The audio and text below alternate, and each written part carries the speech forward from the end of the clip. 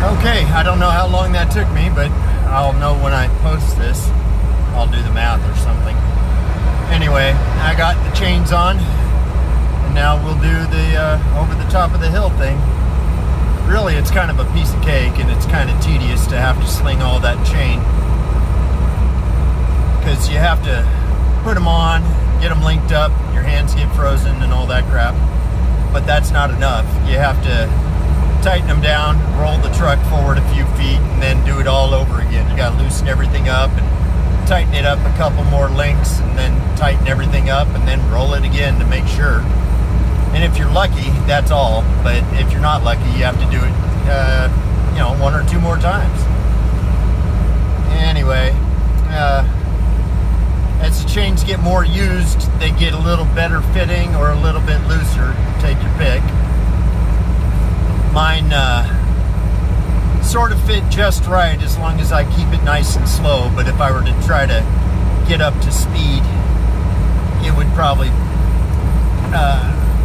throw the chains off the tire, and then they start slapping against the fenders and the trailer and ripping up wires and electrical stuff and tearing up the fenders and everything. It gets ugly and noisy, and it's really hard to get them off once they've been tangled up. So yeah, snowy day on top of the mountain. They kind of cheated me. I called ahead on the highway info, and it said that it was snowing, but it wasn't sticking. And so I gambled, and I went this way, thinking, well, if they're not chaining, I'll save about an hour or 2 on the whole trip. But since it is snowing, I didn't save any time at all. I probably lost time, and on top of that, I had to chain, which sucks. Yeah, fun days.